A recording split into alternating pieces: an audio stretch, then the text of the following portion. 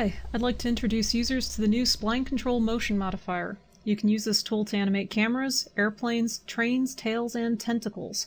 But before you can do that, you'll need to know how it works. First, I'm going to pull up the classic scene editor so that you can have an overview of this scene while I'm working on it. Next, I'm going to add a null object and call it Spline. Naming conventions do not matter to Spline Control, but it's always a good idea to follow clear naming conventions when setting up a scene. The next thing I'm going to do is add another null, and I'm going to call it Node. Then I'm going to make 4 clones of it. And I'm going to parent all of these node nulls to the Spline node. And I'm going to space them apart in the order that they appear in the scene editor.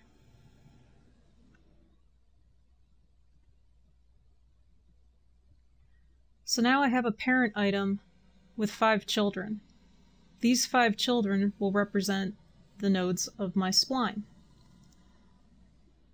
To create a spline, I'm going to select the light, type M for motion options, and then I'm going to change this spline control from none to spline.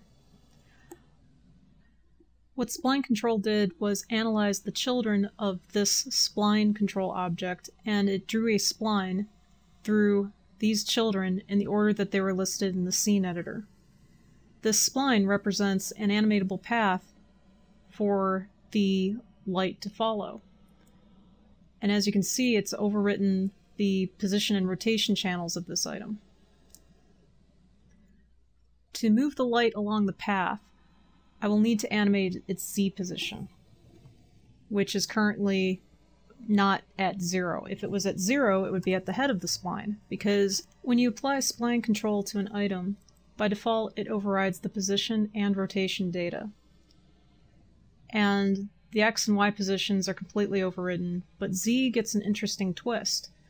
When spline control is involved, Z will represent the distance traveled along that spline. So zeroing out the Z position will place it at the head of the spline.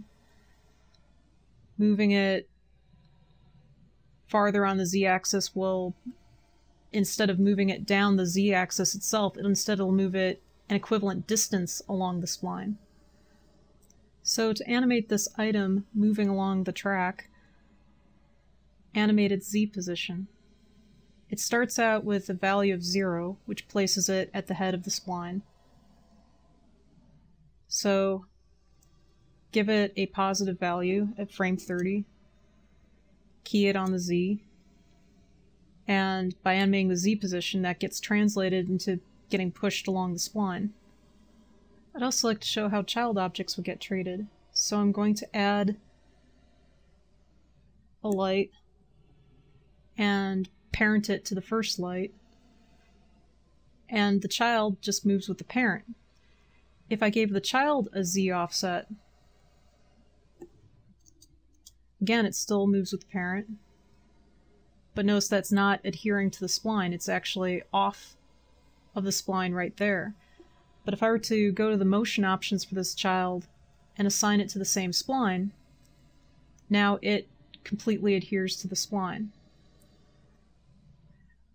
So if I were to make a clone of this child, which has a Z offset and which is tracking the spline, and parent it to that, now I've got 3 objects snaking along that spline. These 2 objects are not animated on their Z position, they have no animation whatsoever, but this item is. The parent is pushing its children along the length of the spline. So if you have a chain of items linked together, and they're all affected by spline control, you can see that every one of them has spline control applied. You only need to animate the parent's Z position to push the children along that spline. Let's make the camera follow these lights along the spline. So I'm going to choose the spline for the camera, zero out its Z position so that it's at the head of the spline. Now I'm going to give it a negative value so that it pulls back from the end of the spline. And then at frame 30, I'll give it a positive value so that it lags behind this train of lights.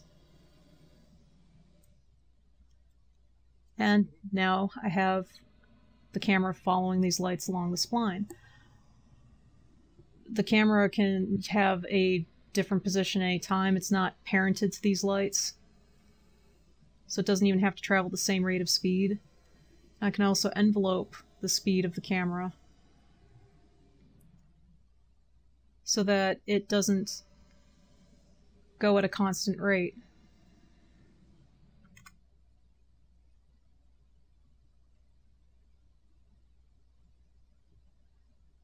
So now it starts off slowly and then speeds up.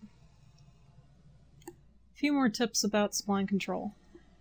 You can animate the nulls over time to change the path over time. You can also twist the nulls to twist the path. This might be suitable if you have a roller coaster or if you're using this to animate an aircraft that has to be banking at that point in the path. I'd also like to show you how you can use spline control on a bone chain. I'm going to add a null object, move it off the origin so that you can get a better look at it, and I'm going to add child bones to it.